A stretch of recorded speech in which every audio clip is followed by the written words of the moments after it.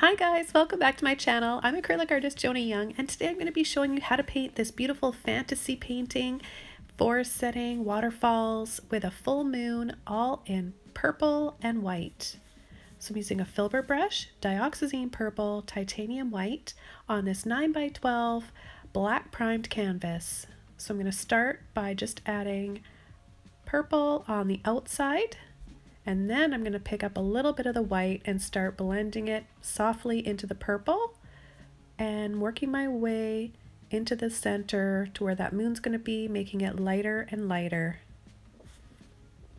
So each time I do this, I'm going to start another layer, adding more and more of the white. This helps to create that really nice soft glow. And then I'll do a continuous circle with my brush really fast on the canvas to get a nice smooth round shape, and then come in and twist around some of that white using this Filbert brush that's great for this.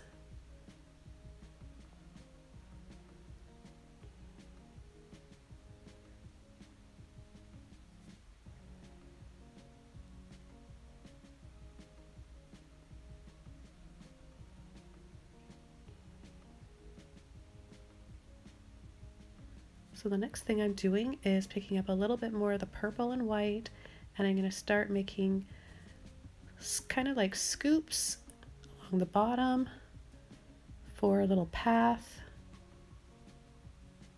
Well, it starts out as a path in my mind, and then it transforms into some waterfalls. That tends to happen a lot in my paintings. So I'm going to keep the brightest highlights close to where that moonlight is going to be casting down on them, and tapping in some little bits of foliage here, and then soft little flicks, turning my brush straight up and down for maybe some little tree trunks. I'm going to make these trees kind of curvy to match the roundness of this painting, and that moon helps to create a mood, to have some movement in your trees and put them on a different kind of an angle rather than having them straight up and down. I might have some trees that are going to be straight up and down in this, but the branches are all going to kind of curve over. So it kind of gives you that feeling of they're protecting the moon. Get a kind of a comforting, protection, cozy kind of a feeling from this painting. So creating little waterfalls, a bit of white on the brush, pulling and dropping and flicking, short little ones. I just want to have lots of little waterfalls that just drop and fall from a few different angles and sides. And then we'll create some little branches, tapping in for some leaves. We'll start on the other side. And for a shadow, use more of that Dioxazine purple.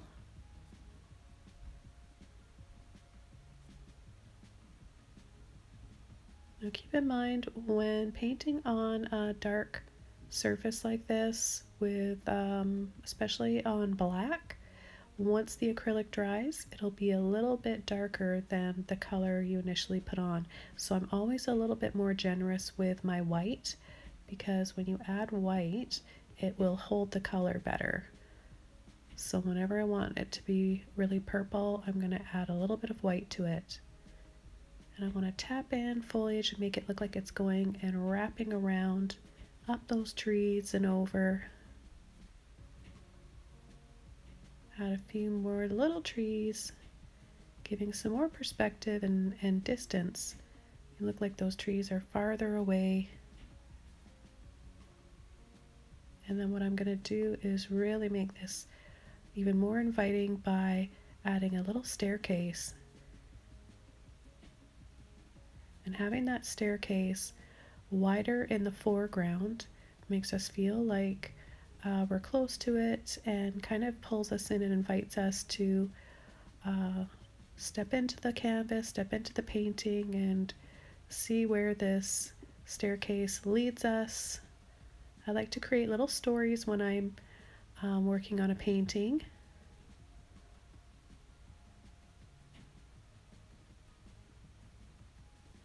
And maybe there's some little ferns or different types of bushes and plants down here.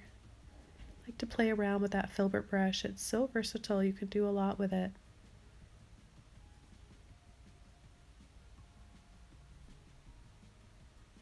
This is almost a one brush kind of painting. I am going to use the liner brush for a few small branches, but overall I'm using this Filbert brush for almost the entire painting.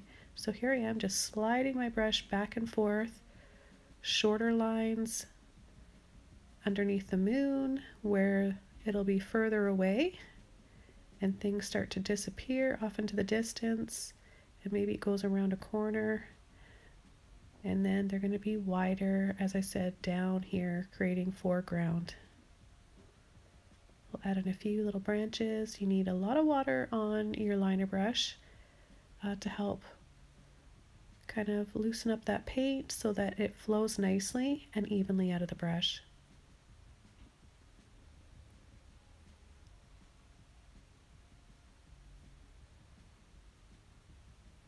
Just going to define a little bit, but I don't want to make it too detailed or too perfect looking. So some light shadow so we have some separation and we can tell that there's steps. And then adding some foliage, which really is so much fun to paint. I love doing this when I create staircases or pathways. I like to use the Filbert brush. On larger paintings, I sometimes like to use the mop brush. That gives it a bit of a different look. Each brush works really well. It just depends on the type of bushes or foliage that you want to create for your paintings. These kind of look like ferns, and you guys know that I love ferns. So lately I've been doing a lot of hikes in the forest where we have a ton of ferns here on Vancouver Island, and so I'm really inspired and have ferns and big trees and moss kind of in my mind, and that's really motivating me and inspiring my paintings lately.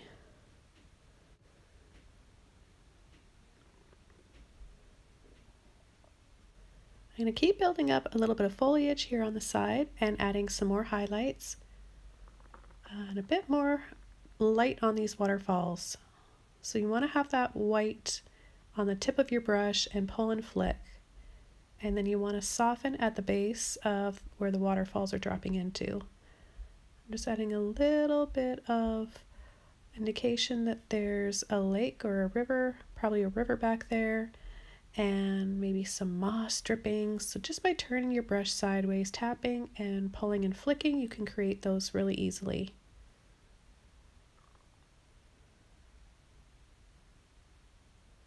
Add a little bit more shadow to the side here.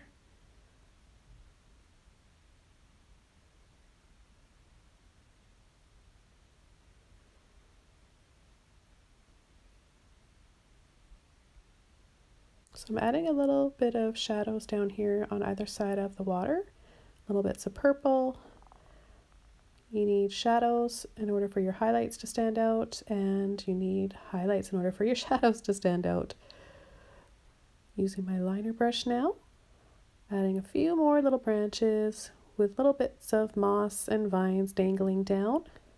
We're almost finished this painting. I'm going to add a little branch or tree root that comes right out here in white, and then purple underneath for a shadow. I want to thank you guys so much again for joining me. I'm appreciating all the love and support you've given me on my channel. I wish you happy painting, and I'll see you next time, everybody. Thanks.